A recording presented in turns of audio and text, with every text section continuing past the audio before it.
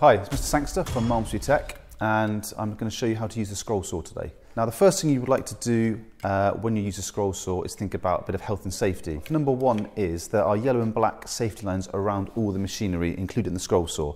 So with regards to these lines, only the person using the piece of equipment should be inside the lines, as there's a risk of debris sometimes flying out and it could potentially injure your eyes or your face.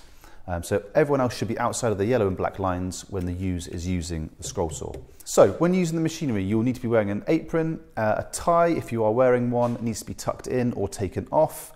Goggles should be on to protect your eyes, and anything, jewellery, things like that should not be worn at all. Before using the machine, you need to be aware of a couple of the guards that will help you protect your fingers and hands from possible cuts. So there is a guard which sits in front of the blade here.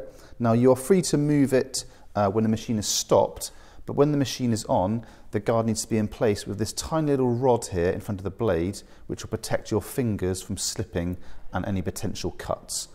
Also, this guard can be placed up and down depending on the thickness of the material, and there's a little nut here to secure it in place, and it needs to be high enough for your piece of material to sit underneath, but not high enough for your finger to be trapped underneath. So it needs to be raised just 2 or 3 millimeters above the material and then secured. To turn the machine on, you simply press the green button down and that will start the reciprocating motion of the blade. To turn the machine off, you simply press the red button, or you use the foot pedal to turn the machine off on the floor.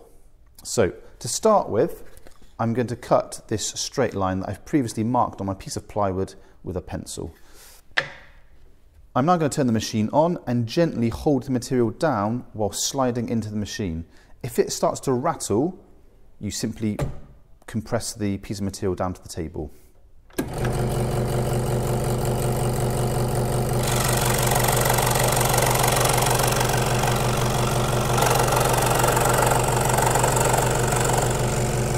And then I'm going to remove the material backwards.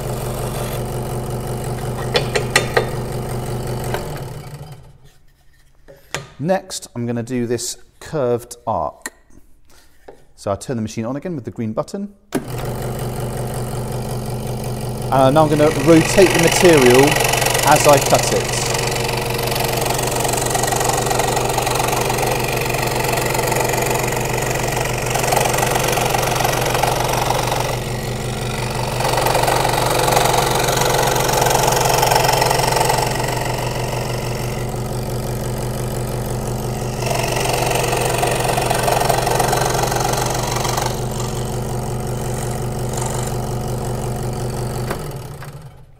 Some tips for success would be to always, when using the scroll saw, is slide the material in slowly.